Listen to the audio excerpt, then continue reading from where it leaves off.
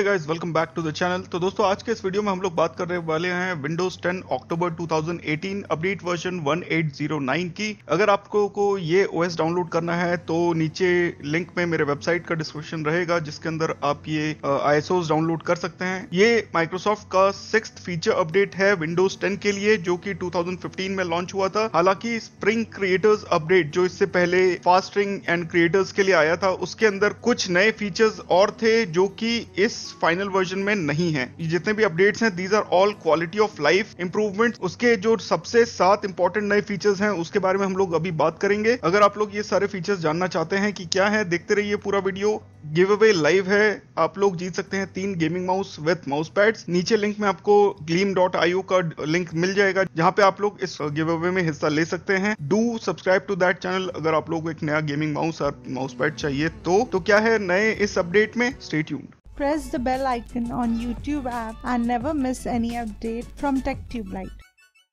आप में से बहुत सारे नए व्यूअर्स होंगे। मैं उन दर्शकों का स्वागत करता हूं मेरे चैनल टेक्ट्यूबलाइट पे। मैं हूं प्रोफेसर टेक, एंड अगर आप लोगों ने ये चैनल अभी तक सब्सक्राइब नहीं किया है तो डेफिनेटली कर लीजिए, क्योंकि टेक्ट्यूबलाइट इंडिया का एकमात्र ऐसा टेक चैनल है जो आपको सच्चाई बताता है, ना कि कुछ ऐसी चीजें जिससे आपको फ्यूचर में प्रॉब्लम्स हो। ये सारे ओपिनियंस मेरे खुद के एक्सपीरियंस से बने हैं, एंड मेरे बेंचमार्क्स काफी डेडिकेटेडली किए जाते हैं। कोई झोल नहीं, कोई झाल नहीं, नो प्रोडक्ट मिसलीड्स, सिर्फ ऑनेस्ट रिव्यूज एंड ओपिनियंस। तो चलिए शुरू करते हैं। Dark mode file explorer Windows के लिए। डार्क मोड आजकल हर चीज में आ रहा है, यहाँ तक कि यूट्यूब वगैरह सारे ऐप्स जितने भी आप देख रहे हैं उन सब पे डार्क मोड आ रहा है। तो माइक्रोसॉफ्ट ने जब 2 साल पहले अपना एनिवर्सरी अपडेट दिया था विंडोज 10 के लिए, तो उसमें एक डार्क मोड था, बट वो फाइल एक्सप्लोरर पे नहीं चलता था। नाउ विंडोज वर्जन 1809 के साथ अब आपको एक कंप्लीट डार्क मोड मिलता है, जिसके लिए आपको सेटिंग्स, पर्सनलाइजेशन एंड कलर्स में जाना पड़ेगा, एंड आपको अपना डिफॉल्ट ऐप मोड ऑप्शन में डार्क मोड चुनना पड़ेगा। This is quite interesting and quite nice all the way. हालांकि मैं चाहता था कि थोड़े से और ट्वीक ऑप्शंस इसमें हमको मिले, बिकॉज जो कलर्स हैं वो बहुत ज़्यादा डार्क हैं, एंड मेरे को तो स्पेसिफिकली पढ़ने में काफ़ी इश्यूज हो रहे थे। तो आई वुड रियली वांट कि इस डार्क मोड में थोड़ा से कस्टमाइजेशन ऑप्शंस दिए जाए, जिसके अंदर आप कलर्स को थोड़ा सा और कॉन्ट्रास्ट जिनका कम कर सके एंड ब्राइटनेस थोड़ा सा कम कर सके। However this was a very nice feature. The second very most important update is the phone app और द योर फोन ऐप। इसका मतलब अब आप क्या कर सकते हैं कि आप अपने पीसी से आपके एंड्रॉयड फोन्स पे मैसेजेस सेंड एंड रिसीव कर सकते हैं। तो क्या आप लोग भी उनमें से हैं जिन्हें अपने फोन में मैसेज करने में बहुत आलस आता है? मैं तो हूं, एंड अपने जैसे बंदों के लिए ही विंडोज ने दिया है एक नया फोन ऐप। इसको यूज करने के लिए आपको अपने एंड्रॉयड फोन एंड अपने पीसी पे योर फोन ऐप इंस्टॉल करना पड़ेगा। इसके बाद आप अपने पीसी से सीधे अपने एंड्रॉयड फोन्स के मैसेजेस को भेज एंड रिसीव कर पाएंगे। बहुत ही सही फीचर है, पर बात यह है कि अपने देश में कितने लोग इस फीचर का यूज करते हैं। कॉर्पोरेट वाले जो लोग हैं, जो लैपटॉप पे ज्यादातर रहते हैं, उनके लिए तो ये काफी हेल्पफुल फीचर होगा। हाउएवर रियल लाइफ में हम लोग जो ज्यादातर फोन सेवी हैं एंड फोन ज्यादा लोगों के पास है, तो उन लोगों के लिए कितना यूजफुल रहेगा कि नहीं, that we have to C. However this is a very nice and time saving feature. Next हम लोग बात करते हैं स्टार्ट मेन्यू के कुछ सर्च इंप्रूवमेंट्स की। तो अगर आप लोग स्टार्ट मेन्यूज यूज करते हैं तो आपको एक बेहतर एक्सपीरियंस मिलेगा।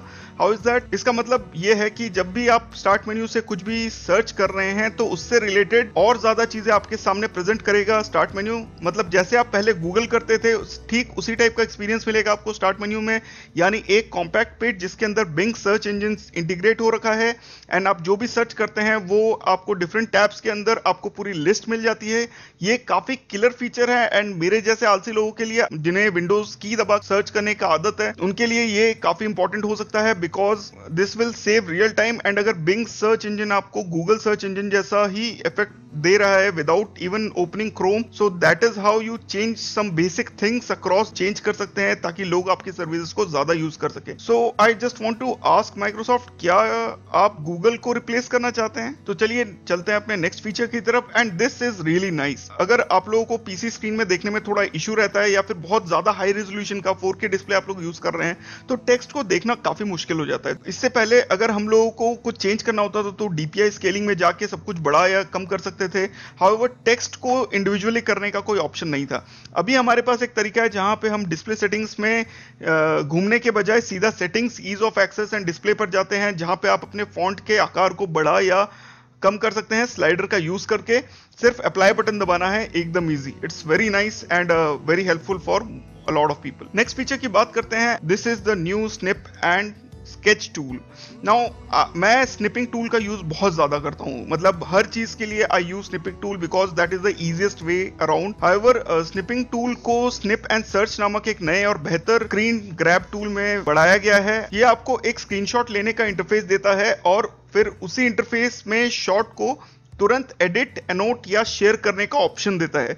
मैं स्निपिंग टूल का जैसे कि मैंने बताया काफी बड़ा फैन हूं। हाउएवर वी हैव टू सी, मैं स्निप एंड स्केच का यूज करूंगा एंड देखते हैं कि मुझे ये पसंद आता है कि नहीं and how useful it can be. Now the next app which is very nice and मैं ये बहुत पहले से चाहता था, that was clipboard history and cloud sink. What's that? Clipboard हमेशा से विंडोज का एक बहुत ही इंपॉर्टेंट पार्ट रहा है एंड मुझे हमेशा से ये कंप्लेंट था कि जब भी मैं कोई नया चीज कॉपी करता हूं तो पुराना जो सामान है वो गायब हो जाता है। इसीलिए मेरे पीसी में आपको बहुत जगह सारे फोल्डर्स के अंदर text file, word files, different तरह के फाइल्स दिखेंगे जो कि बहुत ही हैपेजर्ड्स है एंड मुझे कभी कभी मैं अगर उसको रीयूज करना चाहूं तो मुझे मिलेगा ही नहीं। बट नाउ क्लिपबोर्ड एक से ज्यादा चीजें सेव कर सकता है एंड अगर आप लोग चाहते हैं तो एक से ज्यादा डिवाइसेस में भी आप अपने क्लिपबोर्ड को सिंक कर सकते हैं।